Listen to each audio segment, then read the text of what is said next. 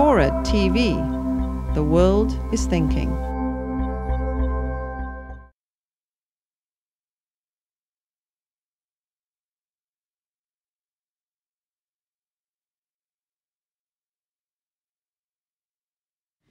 Here's one for you, Jerry. My 10-year-old boy loves to play shooting games like Call of Duty. Will this cause my kid to develop violent and aggressive tendencies? No, but to give a little more, a little fuller answer, violence is such a powerful topic now. Difficult to pick our way even through the conversation about it. We are really, as a society and a culture, fascinated, preoccupied with violence this past generation or so. I mean, we always have been to an extent, but the degree of tension around it is so high now. And not just violence in entertainment, but in the news. You know, the fact that if something terrible happens, as at Virginia Tech, this is all we hear about for some time. Not passing judgment on that, but just noticing that our fascination for stories of violence is so powerful. And then even the amount of energy and time we spend talking about how to be less violent or how violence is bad is very high these days. So as you know, adults are fascinated with violence, and kids know this. The degree to which kids in school now are taught, you know, use your words, not your hands, don't fight. I mean, these are good messages, but there is a pressure and there's a management of kids' passions and emotions that previous generations didn't have. So kids now grow up understanding that this whole vast number of these topics called violence, which is everything from shoving a playmate to acts of you know, physical destruction of others, are a big deal. They know it's a big deal with us. And often what we fall into is we want to be obsessed with violence. We want to be talking to our kids about it in a sort of a nervous way, in a way that they often find frightening. But then we don't want them to play with it or fantasize about it or think about it. And it's somewhat like how we were handling sexuality 100 years ago. It's this obsession with it on the one hand, but then a belief that kids somehow will not bring it into their minds or their games if we act like it's not there for them.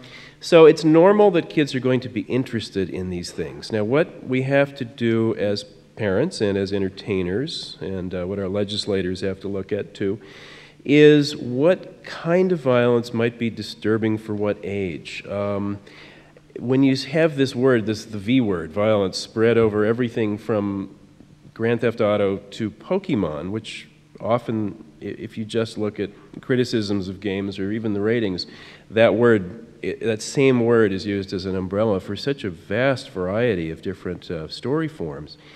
I think we kind of paralyze ourselves. We get to where we can't really think straight about it.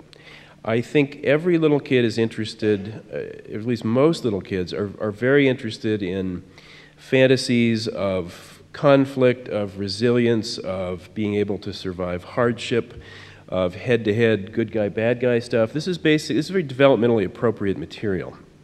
And they will outgrow that. They will become more nuanced in their worldview. And in adolescence, kids will start to become fascinated by the things that used to scare them, that used to freak them out, or that scare their parents, or that parents are squeamish about. There's a very natural progression around puberty and a little bit after into wanting to see horror movies or war movies or play these violent games because there's a desire, okay, this used to scare me, this used to be forbidden to me, now I know it's just fantasy, now I can connect with it and it doesn't scare me and I can use it and put it down. Now this is different from those few kids who become morbidly obsessed with these things, but I think as a part of adolescence and early adulthood, it's pretty normal stuff. And the more we worry about it, of course, the more they have to do it. I mean, there's a definite, I think one of the things that's hard when you're trying to make the world less violent is the understanding that as our parental anxieties go up, kids need to figure out what it's about. It goes up too. And so there's a relationship. Now, as to whether a 10-year-old looking at something that's fairly intense, has real death, has realistic people dying, there you're getting into more of an area where I think parents, families have to make some decisions. I think some kids can roll with that just fine. I think some kids could be disturbed by it. I think unless your child is showing signs of being genuinely paranoid or delusional or obsessive about violence, I don't think you have to worry about the shooter game turning your kid into a shooter. But I think what you do want to think about is the kid being scared? Is the kid caking away some images that are a little bit hard to process at that age? And there, again, it's largely about knowing your child. The research that's out there suggests that kids are more disturbed by violence that looks very realistic or that seems to suggest it might be close to home. Anything that seems to show violence against children is particularly disturbing. The more fantastic it is, the more cartoony it is, the less of a problem it is in general. So that's, again, going back to the simple answer, no, the shooter games, I do not believe turn people into shooters, and nothing in the research supports the idea that they do. I think that's become a political football lately, that kind of argument. But there are questions about what kinds of stress and what kinds of fear and what kinds of difficulty is this bringing to kids. Right.